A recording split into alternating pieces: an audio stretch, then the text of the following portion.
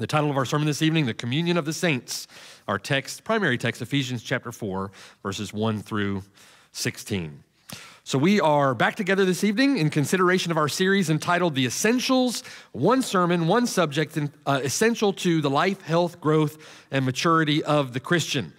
And tonight, we have the joy of looking at a doctrine that is familiar to our confession. It's a doctrine that is familiar to the great creeds of our faith, familiar to hymn writers, but unfamiliar to many Christians. Tonight, the doctrine is the communion of the saints. Our confession of faith beautifully explains the communion of the saints this way from chapter 27, article 1, where our confession reads, "All saints that are united to Jesus Christ, their head, by his Spirit and faith, although they are not made thereby one person with him, have fellowship in his graces, sufferings, death, resurrection, and glory.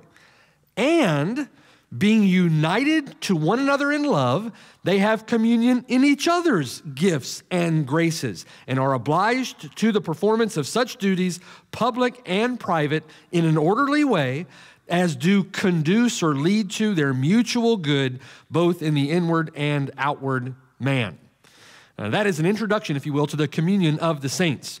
In other words, no matter where they come from, whether those in heaven, whether those on earth, whether those in Zimbabwe or those in Tuscaloosa, no matter where they come from, no matter what time period they come from Adam to you, no matter what time period they come from, no matter what language they speak, what nation they represent, whatever the color of their skin is, whatever the distance that would seem at first appearance to divide us, all the saints, through their union with Jesus Christ, their head, are united to one another in love.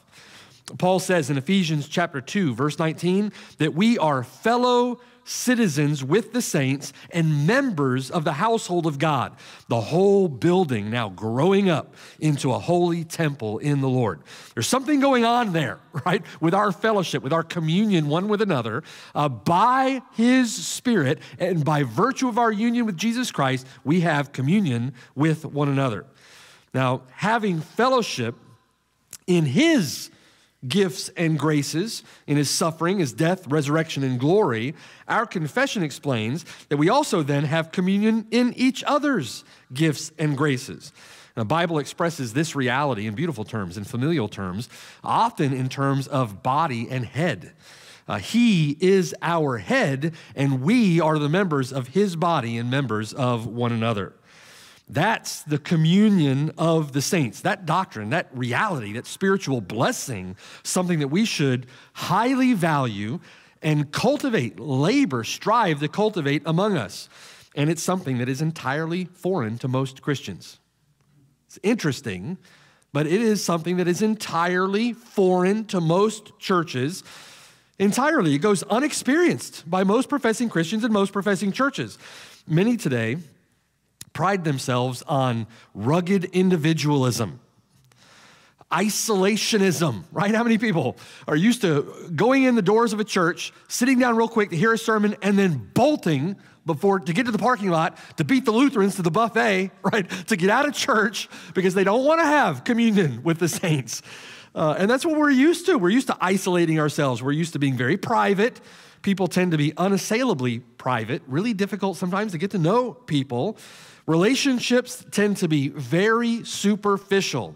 And I'm going to submit to you, brothers and sisters, we have to fight against that here. We have to fight against being superficial. We need to be invested in one another, enjoying the blessings that flow from the communion of the saints. Churches today, by many, are seen to be little more than a common activity they share on a Sunday morning. They're little more than a social club.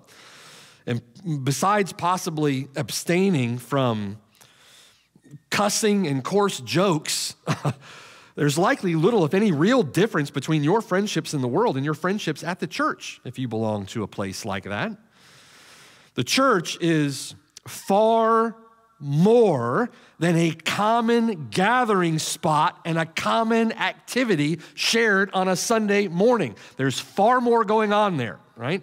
Christians are saved to a living, breathing, growing, thriving, rejoicing, hoping, loving community.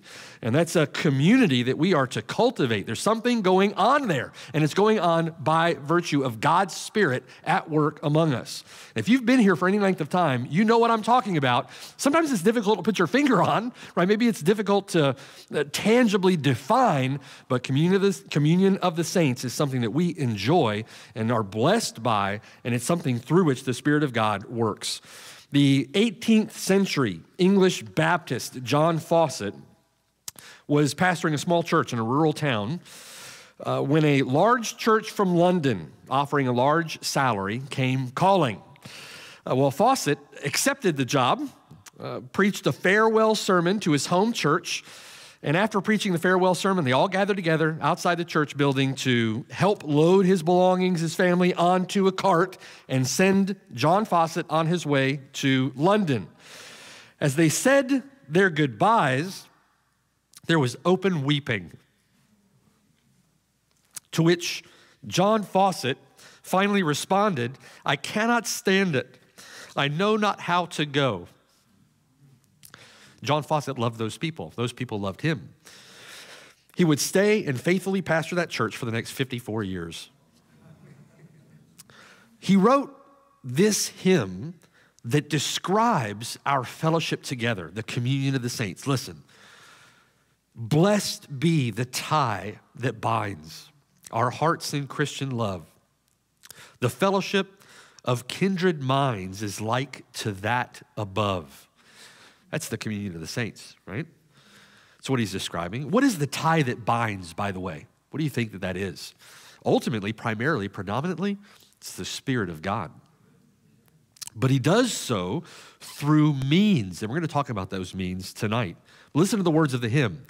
Before our Father's throne, we pour our ardent prayers, our fears, our hopes, our aims are one, our comforts and our cares.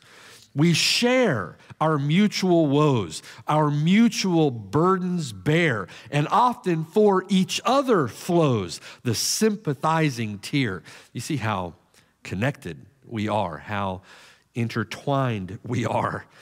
When we are called to part, it gives us inward pain, but we shall still be joined in heart and hope to meet again. We hear that heart expressed all over the New Testament, don't we, by the Apostle Paul, right? I long to see you. I'm there with you in spirit, Paul would say, right? I long to be with you. That hymn, Blessed be the tie that binds, expresses the communion that we share as being heirs together of the grace of life. The more that we grow in this grace, oftentimes you'll find, won't you, the more painful it is when that fellowship, when that communion is broken. The Lord Jesus Christ himself alludes to that same kind of spirit-wrought communion on the eve of his crucifixion in John chapter 17. Look there with me, John chapter 17, and listen to the words of the Lord Jesus Christ himself on the eve of his death as he prays to the Lord for those who are with him and those who would believe upon him through their word. John chapter 17, drop down there with me to verse 11. Now listen to the Lord's Prayer, verse 11. Now I am no longer in the world, but these are in the world, and I come to you, Holy Father, keep through your name those whom you have given me, that they may be one as we are. That is an amazing thought, that the body of Christ, believers, would be one with each other as Jesus Christ is one with the Father, as the Father and the Son are one with the Holy Spirit, right? He's speaking of our communion together, even as we are in union with him. Verse 12, while I was with them in the world, I kept them in your name. Those whom you gave me, I have kept, and none of them is lost except the son of perdition, that the scripture might be fulfilled. But now I come to you. These things I speak in the world, that they may have my joy fulfilled in themselves. I have given them your word, and the world has hated them because they are not of this world, just as I am not of this world. I do not pray that you should take them out of the world, but that you should keep them from the evil one. They are not of the world, just as I am not of the world. Listen, verse 17. Sanctify them.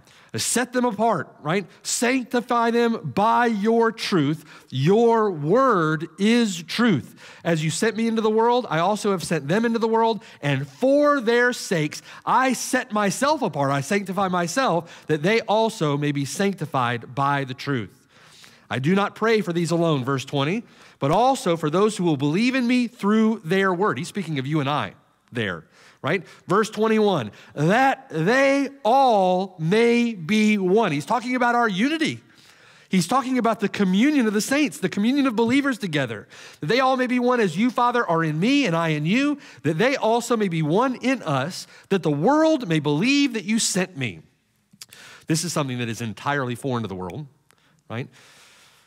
Bingo clubs have no idea what's going on here. They have no experience of that. Elk lodges have got nothing on the brotherhood of whatever football team or whatever, right? It's not the same as communion of the saints, right? There may be brothers in arms. This is spirit-wrought communion. Do you see? There's a difference. This is a testimony to the world of the unifying force that is the Spirit of God in the church.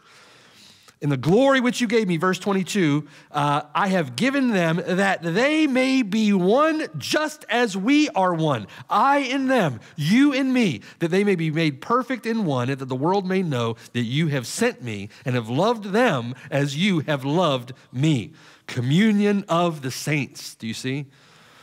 You can sense the depth of this Christian communion in the words and actions of Paul all over the New Testament. We've seen it in the book of Romans, right? Romans chapter 1, verse 10, listen. Without ceasing, Paul says, I make mention of you always in my prayers, making request, if by some means, now at last, I may finally find a way, Paul says, in the will of God to come to you. Why? Verse 11, for I long to see you. Communion of the saints. I long to see you. Paul tells the Thessalonians, we brethren, having been taken away from you for a short time in presence, not in heart. That comment alone, do you see Paul expressing his heart? We've been taken away from you physically. I'm still with you in heart, right? Endeavored more eagerly to see your face with great desire. Do we not experience that here? When you're not in church, you're missed. Is that so difficult to imagine? I long to see your face. Some of you more than others. No, I'm just, some of you are better looking than others. And I'm even joking completely. We love our fellowship together, do we not? And as goofy looking as I am, I know you like to see me too. We enjoy communion of the saints, a spiritual fellowship that is wrought by the Spirit of God among us. And you hear that in Paul's desire to be with them, right? In other words, there is a communion in the Spirit, a fellowship that Paul has with them that causes Paul to long to be with them, not to text them. Paul isn't longing, I long to send you an email. No, to see them face to face and heart to heart. Do you see? This is not some shallow, emotionally hyped sentimentalism. We have no ulterior motive, some backward agenda going on, trying to get our long arm in your short pocket, which is the way the world tends to think about these things, right? We're trying, we just want your money, right? No. Our confession refers to it as communion in each other's gifts and graces, and it is wrought. It's a fruit of the Spirit. This communion, our confession says, leads to the performance of such duties, public and private, in an orderly way as do conduce to or lead to their mutual good, both in the inward and outward man. Can't always define how we bless or encourage one another in our communion, our fellowship together, but it's a reality of our fellowship together. And when I see you, you are an encouragement to me. I hope I am half the encouragement to you that you are to me, right? We have this fellowship, this communion together, and it's a fruit of the Spirit. It's a fruit of the Spirit that yields fruit. I want to look at that. Turn to that text with me, Romans chapter 1. Romans chapter 1, let's look at that text together. Romans chapter 1, look there beginning in verse 11. Now, this is a text we've already looked at in detail on Sunday morning, praise God. And notice how this communion that we have in each other's gifts and graces compels Paul then to the performance of such duties that lead to their mutual good. In other words, this is not a communion that is merely sentimental. This is not a communion that is merely emotional. This is a spirit-wrought communion that bears fruit. It's a spirit-wrought communion, our confession says, that compels Paul to the performance of such duties as do conduce to or lead to their mutual good. Now, Paul in this text has 4 goals in mind. Verse 11 has 4 goals in mind. I long to see you. That's not, I long to text you. I long to write a letter to you. I long to email you. I long to see you face to face, heart to heart, long to share this communion with you, one, that I might be a blessing to you and establish you in the faith. That's his first goal. Verse 11, that I may impart to you some spiritual gift so that you may be established or strengthened. Some gift of or pertaining to the operation of the Holy Spirit. That's what spiritual gift refers to. It's not referring there to speaking in tongues or word of prop. It's not referring to that. It's referring to a gift pertaining to the operation of the Spirit, a Spirit-wrought blessing. It's a blessing given by, imparted by the Spirit of God. And that gift is given through Paul serving them face to face. And as vital and as important as this letter is, this is not something that Paul feels as though he can do through a letter. Paul says, I long to see you. I long to be among you, right? Second goal that Paul has in mind, that we might encourage one another. Verse 12, that is, that I may be encouraged together with you by the mutual faith, both of you and me. It's interesting that our communion together is never a one-sided affair. It's a mutual faith, a mutual encouragement, both of you and me. We employ our gifts for the edification of the body, and when we employ our gifts for the edification of the body, we ourselves are encouraged. It's impossible not to be, right? When we get in and amongst one another and we're serving one another in love, it's impossible that we ourselves are not encouraged by the mere virtue of getting involved and jumping in and serving one another. That takes place, verse 12, through our mutual faith. We share the same faith. And we're encouraged by how the Lord has worked in us, encouraged by how the Lord works through you. It's an encouragement for us mutually. The third reason of the 4 goals that Paul has in mind, the third is fruit. Verse 13, I don't want you to be unaware, brethren, that I often planned to come to you, but was hindered until now, so that I might have some fruit among you also, just as among the other Gentiles. I love this heart attitude of the Apostle Paul. Like, I want fruit. I want to bear fruit. I want to be fruitful among you. Paul desires to bear fruit for the sake of Jesus Christ. And that's a good attitude to have. The word of God will most certainly bear fruit among them and among the lost when Paul ministers. Paul knows it. So Paul wants to go there because Paul wants fruit. Fourth goal that Paul has in mind, that I might preach the gospel. Verse 14, I am a debtor both to Greeks and to barbarians, both to wise and to unwise. So as much as is in me, I am ready to preach the gospel to you who are in Rome also.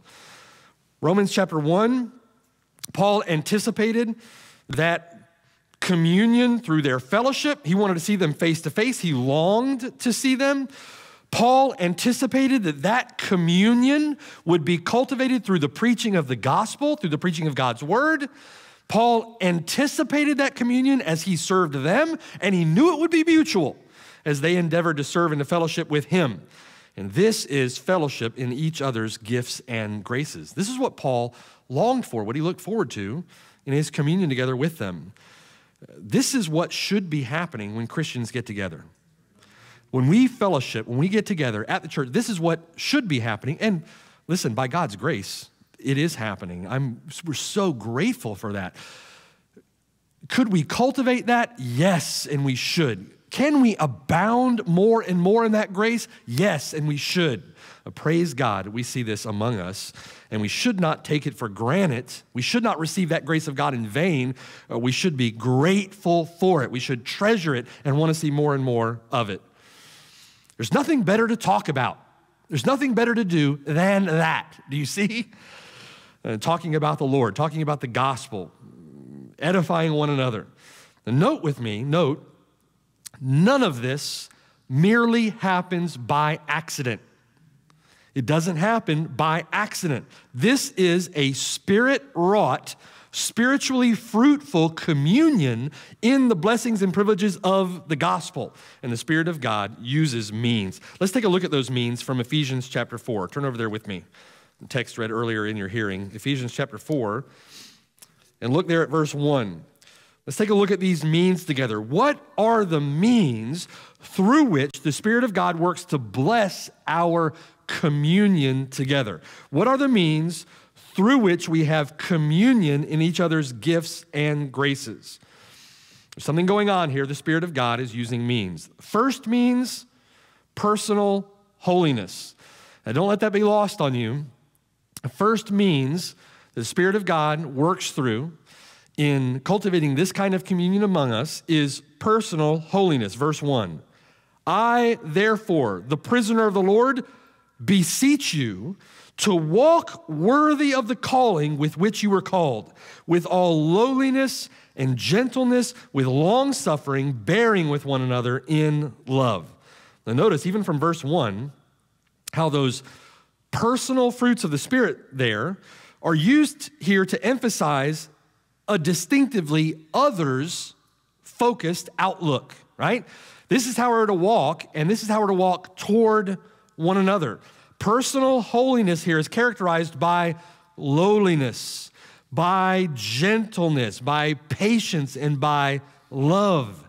In other words, if you're not walking in lowliness, gentleness, patience, and love, you're not going to be a blessing to anybody. Right? If you're walking in haughtiness, harshness, impatience, and hate, you're not going to be a blessing to anybody. It's not going to be experienced as communion of the saints if you're not walking that way, right? It's going to look like disunion of the ain'ts. If you're walking in any other way, but walking like this, it's going to be disunion of the ain'ts, not communion of the saints, okay? So walk, I beseech you, walk worthy of the calling with which you were called, with all lowliness, gentleness, long-suffering, bearing with one another in love. And that will serve as a means through which the Spirit of God will cultivate communion of the saints among us. Second means, a diligently maintained, vigilantly protected, and genuine Spirit-wrought peace. Spirit-wrought peace. Look at verse 3. Endeavoring, laboring, working to keep the unity of the Spirit in the bond of peace. There is one body and one Spirit, just as you were called in one hope of your calling, one Lord, one faith, one baptism, one God and Father of all, who is above all and through all and in you all. Those Spirit-wrought fruits are the distinct blessing of our communion as saints and are impossible apart from our communion as saints, right?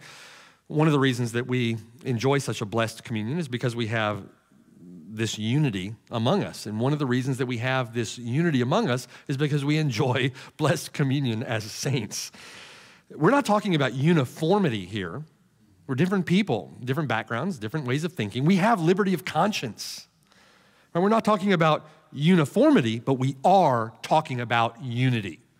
We are talking about peace, unity in faith, unity in practice, resolving conflict, speaking the truth in love, correcting, encouraging, loving confrontation. It is amazing to me how in a vast majority of churches, it's these very things that are completely abandoned, neglected. They will run from them. Instead of doing these things, brothers and sisters, we have to be diligent about doing these things. Resolving conflict, which means you have to approach someone and talk to them about a conflict that you have, right? You've got to do this work, correcting. There are things that need to be corrected, and we have to be diligent, vigilant about correcting those things, encouraging one another, loving confrontation. What does Paul say? Convincing, rebuking, exhorting with all long-suffering and teaching. I'm going to send an email. No, face-to-face, heart-to-heart, loving confrontation. And not only from behind the pulpit. Right? I can't just sort of retreat back to this little safe space and like speak over it to you. Right? We've all got to be involved in this work together. Loving confrontation, resolving conflict, speaking the truth in love, correcting, encouraging, convincing, rebuking, exhorting with all patience and teaching. Notice how the Word of God keeps coming back, right, as a means through which all this takes place. Right? Third means our gifts and graces deployed and employed in the body. Verse 7, but to each one of us grace was given according to the measure of Christ's gift. Therefore, he says, when he ascended on high, this is a victorious, conquering king. When he ascended on high, he led captivity captive and he gave gifts to men. He divided the spoils, right? Verse 9, now this, he ascended, what does it mean? But that he also first descended into the lower parts of the earth. We don't have time to go there right now. We'll cover that another time. Verse 10, he who descended is also the one who ascended far above the heavens that he might fill all things. To each one, grace is given. Show up and put it to work in the body, right? The Lord has given gifts to men. Show up and put it to work in the body. Fourth means constant equipping. Constant equipping, verse 11. And he himself gave some to be apostles, some prophets, some evangelists, some pastors and teachers for the equipping of the saints, for the work of ministry, for the edifying of the body of Christ. What we mean there by constant equipping is that it's not like, I'm going to go to church on Sunday morning at 10 o'clock from 10 to 11, and then I'll be ready. No, it's every Sunday morning from 10 to noon, and then it's fellowship with the people of God, and then it's back Sunday night for evening service, and then it's in Bible classes in the morning, and it's over fellowship at lunch, and it's at groups during the week, and it's in conversations with brothers and sisters during the week, and it's having people over to the house. It's constant equipping, constant equipping. Again, what's common to all those gifts that the Lord gives to his church? Apostles, prophets, evangelists, pastors, teachers. What's common? They're all preaching and teaching gifts. They're all from the Word of God. They involve the regular ministry of the Word of God to equip God's people.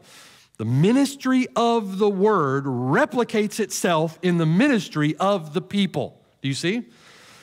Our confession says that saints, by profession, are bound to maintain a holy fellowship and communion in the worship of God, and in performing such other spiritual services as tend to their mutual edification. That involves preaching the word, right? Preaching the word. Fifth means, we're looking at those means that the Spirit of God works through to cultivate communion of the saints among us. We're doing that from Ephesians chapter 4. The fifth means is sanctifying, unifying, growing knowledge of Jesus Christ. A knowledge of Jesus Christ. Look at verse 13. Until we all come to the unity of the faith and of the knowledge of the Son of God, to a perfect man, to the measure of the stature of the fullness of Christ, so that we should no longer be children, tossed to and fro, carried about with every wind of doctrine by the trickery of men and the cunning craftiness of deceitful plotting. In other words, understanding the truth of the gospel, we begin to be transformed. We are transformed by the renewing of our minds, that through the word of the living God, and then the whole of our lives. We are transformed through the word of God. The word of God is the means the Spirit uses to do his work, and that is a means to effect our communion. Lastly, what is the fruit of that? We have these 5 means that I think are clearly outlined there for us in Ephesians chapter 4. Lastly, that bears fruit. Look at verse 15. Speaking the truth in love, may grow up in all things into him who is the head, Christ. We will grow up in all things into him who is the head, Jesus Christ, from whom the whole body, joined and knit together, that is the communion of the saints. Do you see?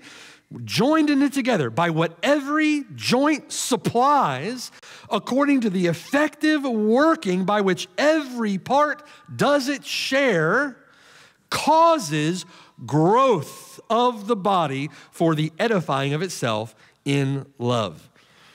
Now, how does the body grow? It grows this way, right?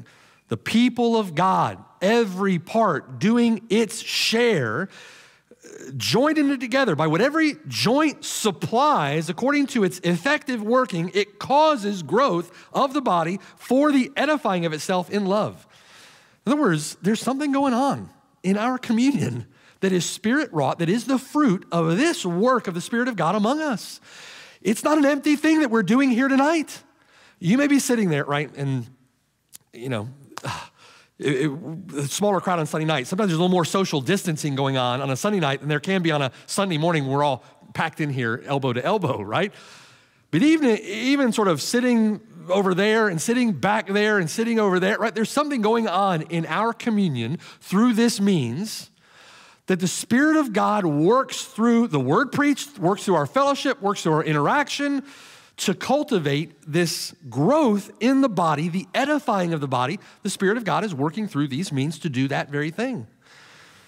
What is the unifying theme that runs throughout all of this? What is the unifying theme? What is one unifying theme? It's through our in-person, face-to-face, heart-to-heart communion and fellowship together. It doesn't work the same way through any other means. The corporate worship, the corporate assembly of God's people is used as a means by the Spirit of God to effect this kind of growth. It's not the same as a letter. You can't do these things through an email, a phone call, streaming, Zoom, FaceTime, text.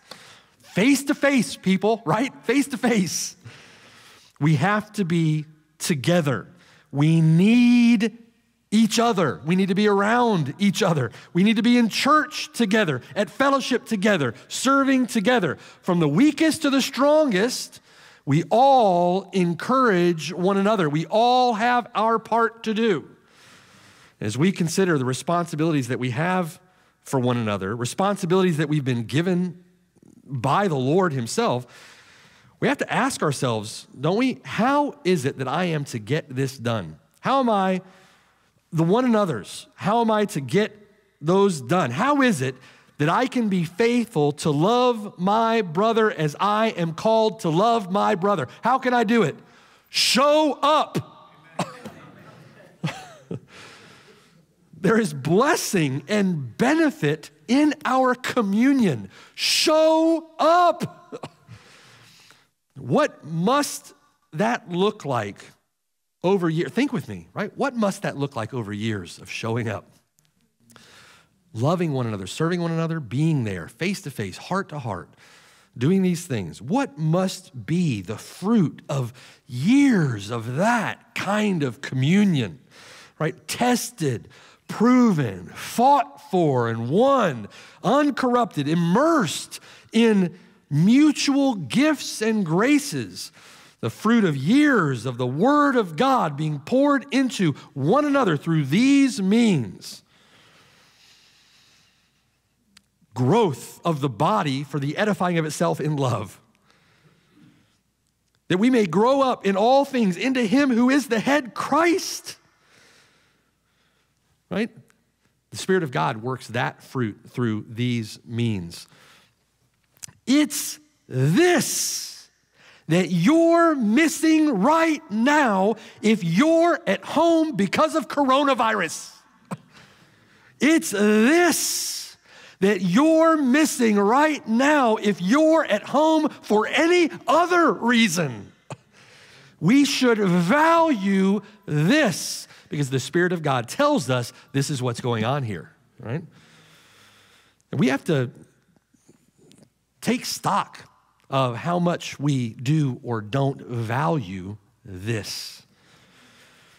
It's the reason that the more that we grow as a church, the more that we love that, the more that we treasure that and cherish that, and the more painful it is when that communion is broken through sin.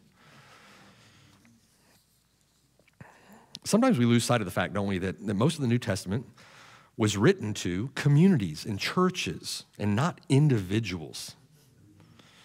Communion of the saints is critical to the church. So important was this doctrine to the early church that it was enshrined in the historic creeds of our faith. Listen to the Apostles' Creed. I believe in God, the Father Almighty, the creator of heaven and earth, and in Jesus Christ, his only Son, our Lord, who is conceived of the Holy Spirit, born of the Virgin Mary, suffered under Pontius Pilate, was crucified, died, and was buried. He descended into hell. Another time. The third day he rose again from the dead. He ascended into heaven and sits at the right hand of God the Father Almighty, whence he shall come to judge the living and the dead. I believe in the Holy Spirit, in the Holy Catholic Universal Church, the communion of the saints, the forgiveness of sins, the resurrection of the body, and life everlasting. Amen. We share communion with them, with those who wrote this creed, do we not? We share it with the saints who are in heaven even now. The communion of the saints speaks to the unity of the church, past, present, future, through our common salvation. William Walsham Howe wrote a hymn called For All the Saints that I think well captures this. He says, "O blessed communion, fellowship divine, we feebly struggle, they in glory shine. Yet all are one in thee, for all are thine." Hallelujah, hallelujah. From earth's wide bounds, from ocean's farthest coast, through gates of pearl streams in the countless host, all praising Father, Son, and Holy Ghost. Alleluia, alleluia. It is an innumerable host of saints from every tribe, tongue, and nation gathered in unity and peace by virtue of our head, the Lord Jesus Christ, and in union with him, praising his name, Father, Son, and Holy Ghost for eternity. The communion of the saints. God, may we abound in this grace. Amen. Let's pray. Father in heaven, Lord, cause us, please, Lord, we pray by your Spirit, cause us to abound in this grace. Lord, cause fruit among us through this means. May we treasure it and cherish it and value it as we should. May we recognize and acknowledge the work of your Spirit among us through it, producing good fruit. And Lord, may we walk worthy of the calling with which we've been called, uniting with one another in worship and in fellowship and in the preaching of your word and serving one another. May we love one another as we should. And Lord, I pray that you would cause us to grow, cause us to increase in our knowledge of the Lord Jesus Christ, growing into the fullness of him who is our head. And may we enjoy the blessing of it, which is for our good.